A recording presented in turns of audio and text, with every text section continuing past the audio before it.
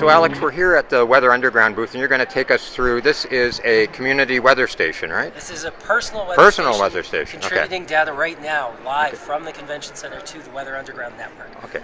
This unit right here is our standard unit. This provides all the data that you'd need to get a weather forecast for your area, your home, your business, your farm, wherever.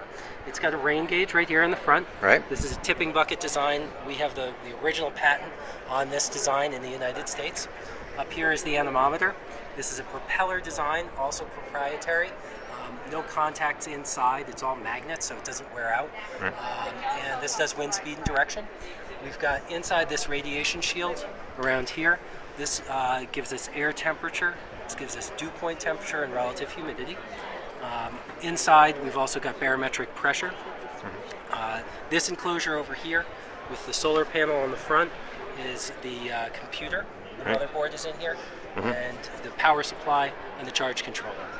And down at the bottom here, we have the radio, a 1 mile line of sight between this and the receiver.